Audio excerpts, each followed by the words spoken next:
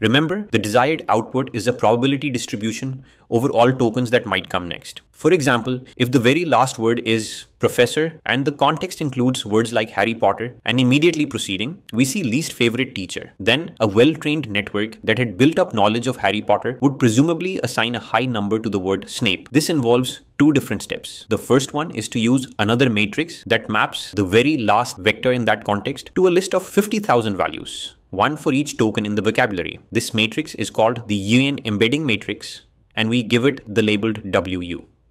Then there's a function that normalizes this into a probability distribution.